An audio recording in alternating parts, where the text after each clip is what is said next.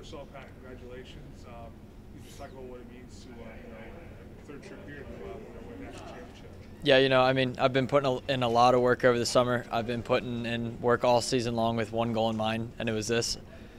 We've been talking about being happy with top 5, but in the back of my mind, I knew I wouldn't be happy unless I got first place. So I am thrilled and excited. Kind of take us through your race. Obviously, it's kind of game plan you had the last few races where you kind of held back and then had that kick around that 3-kilometer mark. So just kind of take us through that.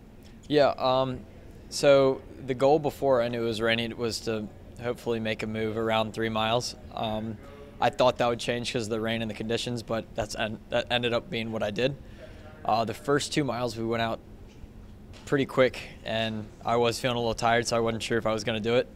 But once we hit 3 miles, I made the move, decided to go, and the rest was history.